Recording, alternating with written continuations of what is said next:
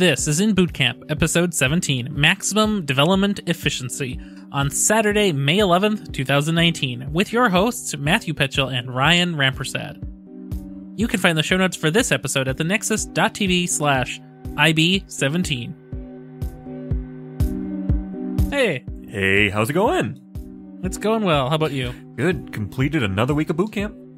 Yes, week 17. Yes, and before we get to the show, remember, we have to talk about the weather. The weather in Duluth is really bad. Weather around here, pretty decent. Pretty decent. How much snow did you say Duluth got? It got 10 inches of snow on May 9th, which broke a 117-year-old record. And for those of you that don't know, Duluth is about an hour and a half away from us. Yeah, and that's a lot of snow for this time of year, so yes. That's a great record. And now after the weather update, we can do a show.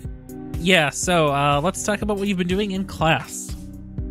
Well, class has pretty much just been group work time for our second group project, but we did have just a tiny bit of making unit tests and testing things and testing your endpoints, testing everything. Because you know we've been making little APIs to do with stuff and little Git routes and post and everything. So now they wanted us to make test cases for everything else using... So remember how we talked the other day about Chai and Mocha? Well, I guess there's Chai HTTP, which is completely different than Chai, and you have to include it separately. More tools. Like last week was all about tools and tools and tools, and this is just there's other things besides learning how to code that makes coding better. When you were writing some of your tests, were you writing those for just little toy things, or were you writing that in the context of some group project, like little mini team group project? We were given exercises which were like toy things, and then they said to implement them in your project, but our project's not at the point where we can actually test that because it's a pile of broken code right now. And I'll take charge and fix it tomorrow is the plan. It's a work in progress, and it's kind of cool. And also, it's very Englishy. It doesn't really feel like code. So can you give me an example of that? So like in one of the examples they shipped out, there's this expect and then response body, and then it's parentheses, and then to.b.an, and then parentheses array.that.has.length of to. And it's just really Englishy. It doesn't really feel... Yeah, but I mean, that's just how Chai is. Yeah, do you like that style of testing? I think it's funny to look at, but no, not really. What would you prefer? I don't know. So there's another way. So there's other ways to have it, and it is it, and then you just parentheses should do something, and then expects and stuff. You don't have to have all this other stuff. I feel like that's really overboard. Yeah, that's pretty much what I feel like too. I've used the Chai Mocha Xenon testing style pretty frequently. And what I struggle with it is that you don't always know what methods are available on any of the subsequent methods that you're calling. So, well, you've done .b. Well, now what do I do? Do I do .is? Do I do a? Do I do and? Do I do or? Like, I don't know. And if you don't have some kind of intelligent editor or something similar to that, you might not be able to figure it out easily. So they never made it into the group project yet. And I don't know for sure if they actually will. That's probably okay. Maybe this project won't require it, but I expect one of them will. Speaking of group project, let's talk about the group project. Yeah, well, it's not coming along, and it's kind of gotten stagnant. I was so excited about how last Saturday went, because it's been a week today since we started.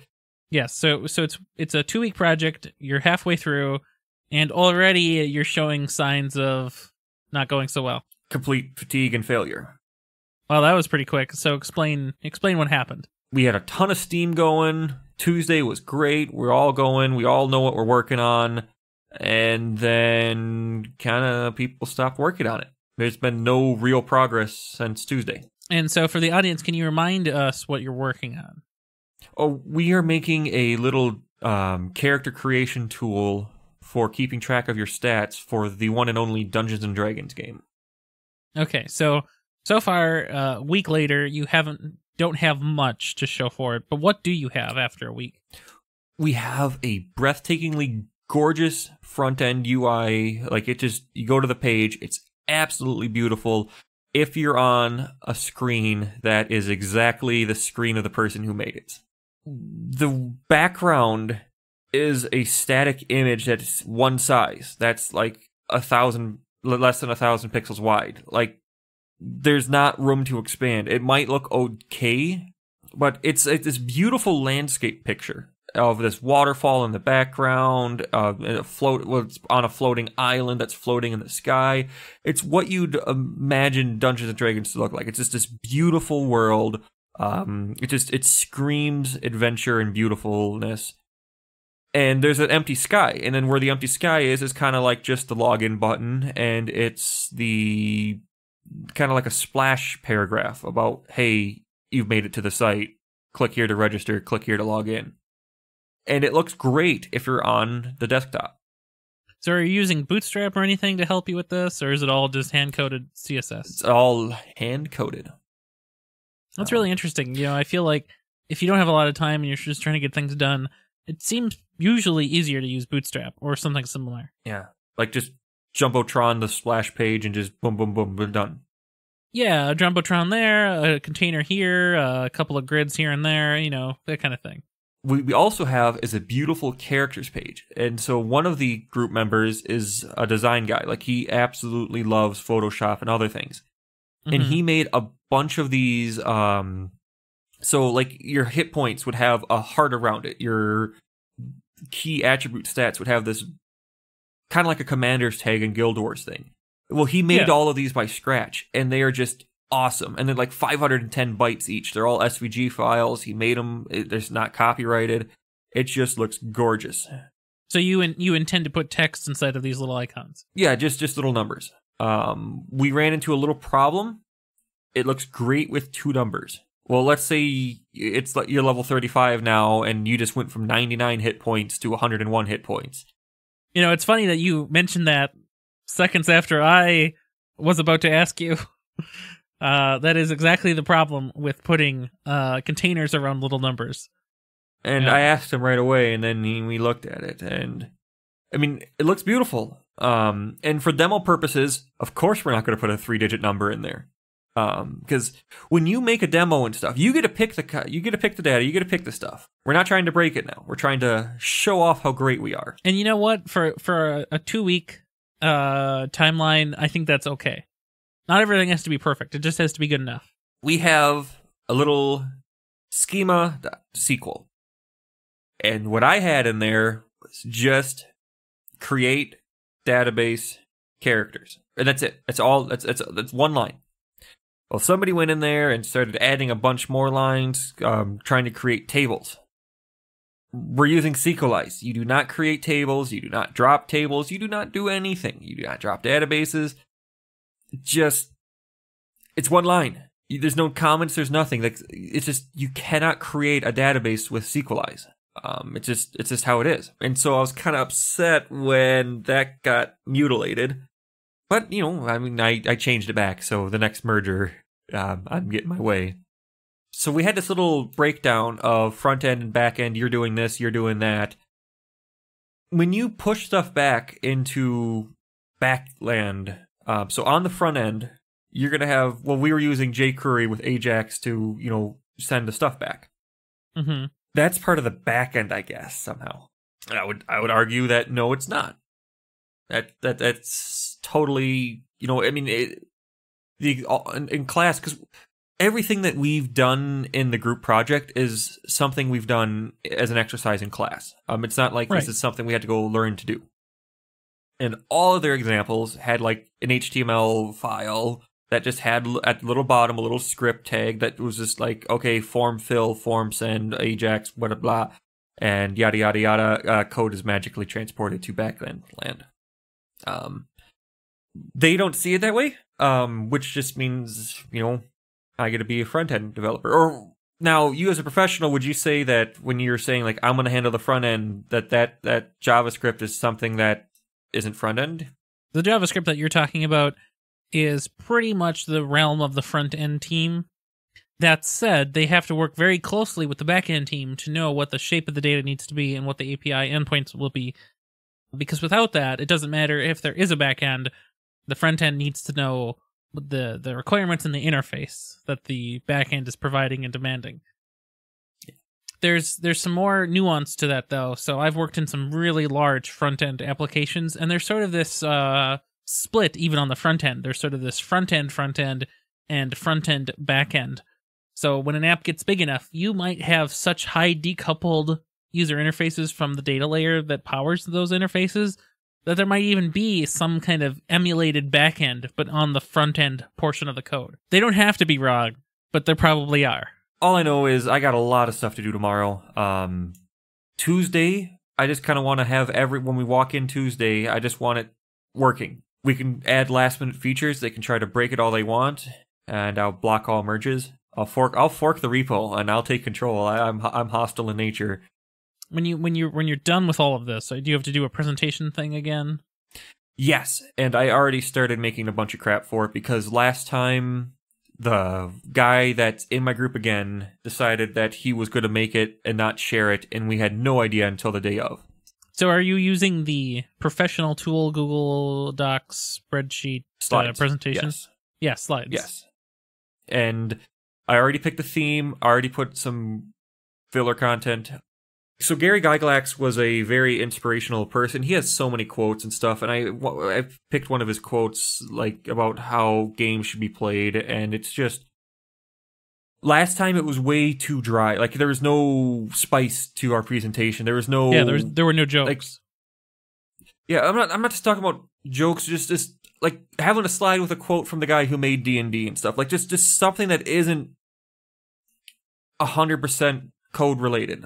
I thought that spacing it out would be a great way to break it up because that's something that we really didn't have last time. Like it was just it made it feel rushed. But having this, like these random dead pages in the presentation.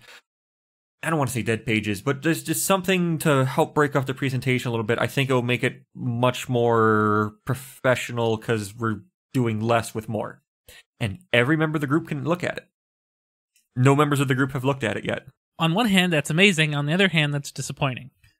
Yes. Yeah. And 2 group members seem to be completely checked out. Well, that was quick. Yeah, well, and it also happened last time as well. Last time 2 of them never even committed. And so this time we made sure everyone could commit. And so stuff that's worthless got committed, and I removed it. But at least I can say that my group members were completely committed this time. That's good. I'm glad you can say at least that much.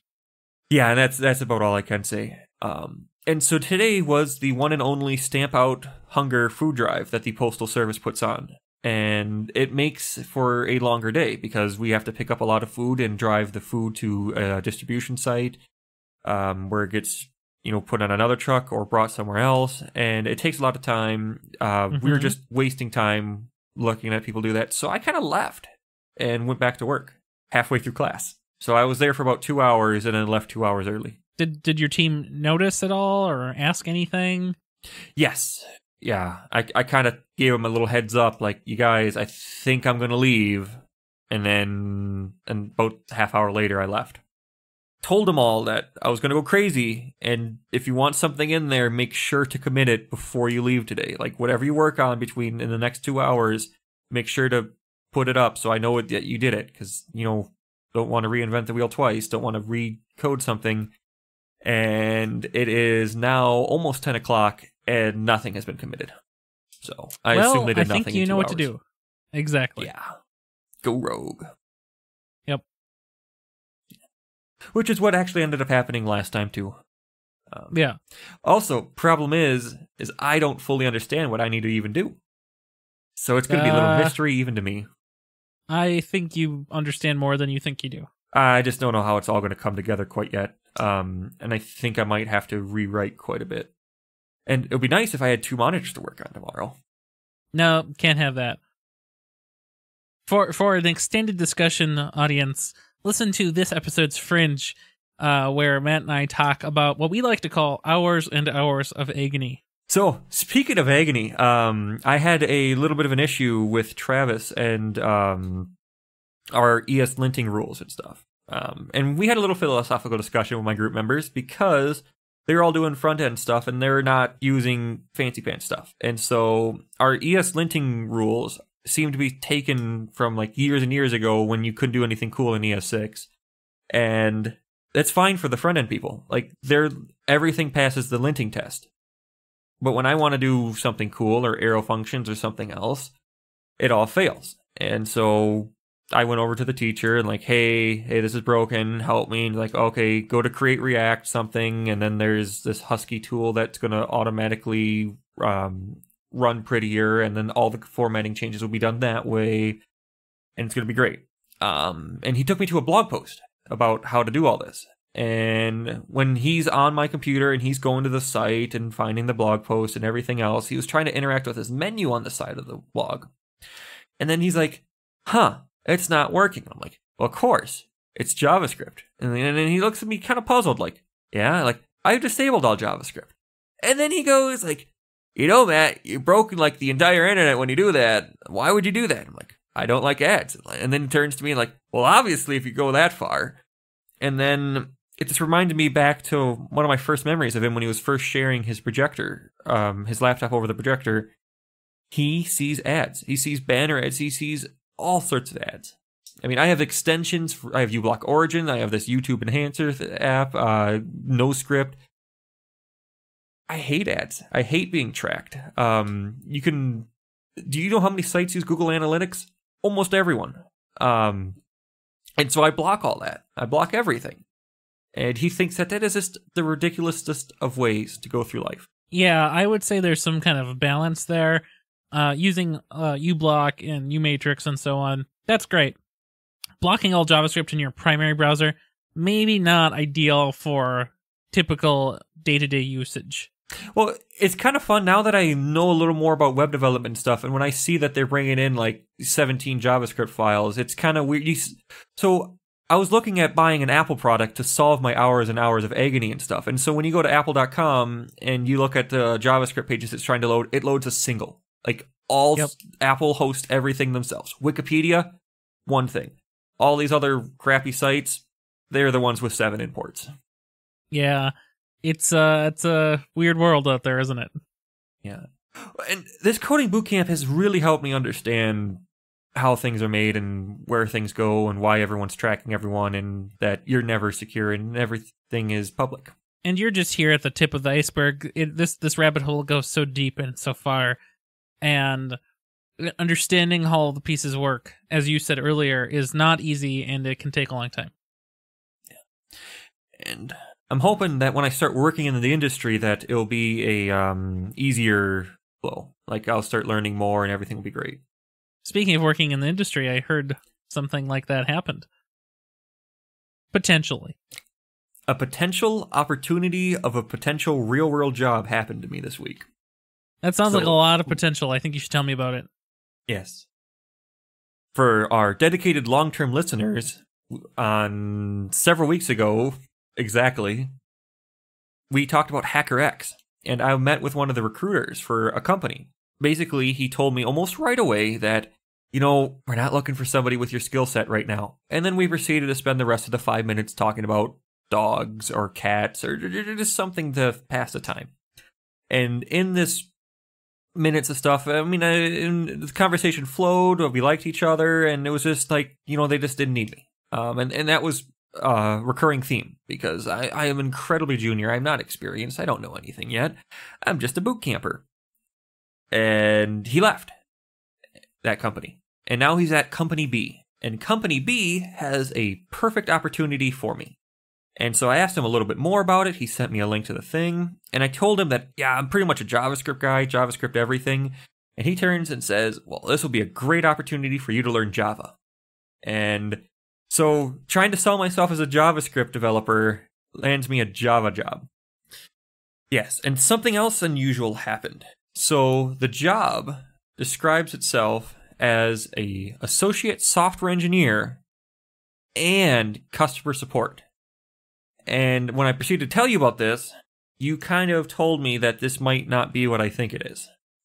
So what is now that you've worked in the industry for years, and I'm sure you socialize and network with other people, and everyone's got a different path they've taken in life to get to where they are. What have you heard about people in customer support roles in the software world? Yeah, so It seems like this is sort of one of those interesting sort of common tactics for some companies to get people who are, on average, a little bit better than their run-of-the-mill customer support agent. But it's also a way to get cheaper engineering without having to pay for an actual engineering salary. And so it's sort of the worst of both worlds. So you are helping the company by being a better customer support agent because, like, you've kind of been technical for a long time. You actually have some capability to reason about how the software potentially works because you have, in theory, some software engineering background at this point. But the company is also taking advantage of you because now they can say, well, here, go do the software engineering work, even though you're getting the salary of a customer support agent. But we'll give you some trivial or annoying work to do, which may be manual testing. It could be writing tests. It could be, as they say here in the documentation, defect verification. And, some menial tasks such as that. Now, in a truly agile organization, you wouldn't have a person do that. You would have the team that built the software do that just as part of their normal and natural work. So I would say that I would be dubious about this kind of position. When you see a position that has a comma in it, that's probably not a good sign, especially at an entry-level position. So, like, you could be the director of engineering, comma, and senior vice president of marketing. That might be okay. That's a comma that's acceptable. But when you're an entry-level customer support, maybe not so acceptable. So if you thought that was good, you should be excited up until this next point. So you thought, okay, fine, maybe you could be an associate software engineer, comma, customer support. Like everything I said, maybe it's okay. Like maybe it isn't terrible. But then you read through the job description and you find this strange technology that really shouldn't ever be used on the web ever. And here is kind of what it goes on to say, right? The associate software engineer customer support provides individual technical support on software incidents in product offerings. The company's product offering for mission-critical front-end origination workflow. This application is a standard 3-tier architecture. The web-based user interface has been developed with Delphi for maximum development efficiency. So, being a junior software engineer at this point, what word in there do you think kind of stands out as being a little bit strange? Delphi? Delphi! Have you ever heard of this revolutionary technology for maximum development efficiency? That is what they're calling it, and Delphi is not one of those things. It is an old programming language from many, many, many years ago. I mean, the 90s, so that's what I mean. Sure, I'm sure somebody still uses it, but it is not used now for anything, especially not front-end anything. So when Matt came to me a week ago and he showed me this letter, I was kind of suspicious as soon as I saw the comma customer support, but as soon as I saw Delphi, that sealed the deal. So you think this is a little weird? Oh, it's a lot of weird. It's exciting to get some kind of person to reach out to you, especially when you're in a boot camp and you're not making calls daily and, reaching out to everybody yourself. Very cool, I agree. So customer support, suspicious. Delphi, suspicious. And then finally, the required qualifications. Of course, it asks for a bachelor's degree in computer science or related or equivalent experience. And so being from a boot camp, it doesn't inspire me that they think that their position is so flexible that you don't actually need a bachelor's degree. Of course, if it is just a customer support position, sure, of course a person from a boot camp would be sufficient. So that's why I would be suspicious on that. So with all of these strange and suspicious things that stand out, I would be cautious. You got to start somewhere when you switch industries. Like, I'm not going to get a fancy pants job right off the bat, I don't think, with just having a boot camp. I agree. You will not get a fancy pants job. However, you should get at least a job that has pants. Oh, man. These pantless jobs are something to be careful then.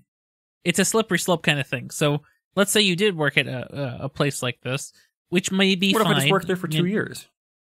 may be fine, but the danger of that is that you will be put into a team that isn't a team. You will have no mentorship, no supervision, or worse, you'll have anti-mentorship and anti-supervision, which is management that drives you crazy, and mentorship that teaches you wrong things.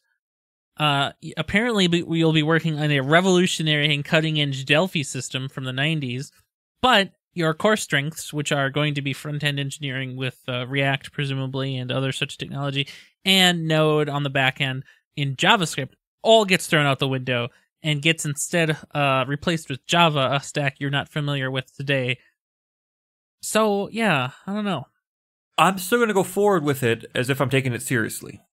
Yes, now that is exactly what you should do. Going forward with it, actually getting an actual in-person interview. These, what do you call these things? Job postings. These are all kind of things a business has to sanitize of any information, lest somebody actually try to apply themselves. So what happens with these kind of things is that they have nothing. There's nothing written here that you couldn't replace for some other business with 3 words. Right? I mean, if somebody replaced Delphi with Lisp, would anybody know? Like, I wouldn't. It could be the same job for a different company. So when that being the case, getting an in-person interview could be very interesting and very entertaining. And it's in downtown Minneapolis, and that's not too bad for me to get to by train. It just takes a while. Yeah, so that was an interesting thing, too. So I was also surprised when you sent me the map link here, because that's not near where you live at all. It is right next to the train station. It's next to the government center train stop. And so I would go to the park and ride in Fridley, hop on the blue line, take that over to the government center, which I think is on the green line. So there is a switch. Yes, it is. It's green or blue line, actually. Oh, it's both? Yeah. In Minneapolis, the blue line and green line are equivalent. I see. That's why I've gone by it then. Yeah, so I do look forward to hearing more about this journey for this particular job position. But speaking about jobs, I will stress again, and for you and other listeners who are in boot camps or in similar positions, you are not looking for a job. You are looking to begin your career. And this may be a job, but if you're looking to begin a career, which is a potentially lifelong opportunity full of ups, downs, lefts, and rights, with growth in all of that, beginning your career is the goal that you were looking for. And this doesn't sound like a career to me. This sounds just like a job. Hey, where can we find you on the internet? Well, you can find me just about everywhere, but especially at Twitter at RyanMar, and of course on my website, RyanRampersad.com. And how about you? And you can find me at thenexus.tv/peoples. That is a strange place to find you. Do you have a website? I do. It's MatthewPetrol.com, and you should be able to find that if you've Googled me. Because there's not many people with the name Petrol. There are very few. And of course, you can leave us comments on Reddit at reddit.com/r/thenexus. And of course, you can support us and listen to us more at patreon.com/thenexustv. And where can we find the show notes? You can find the show notes for this episode at thenexus.tv/IB17. Have a good one. Have a good one. The Nexus The Nexus TV. Podcasts from the Technological Convergence.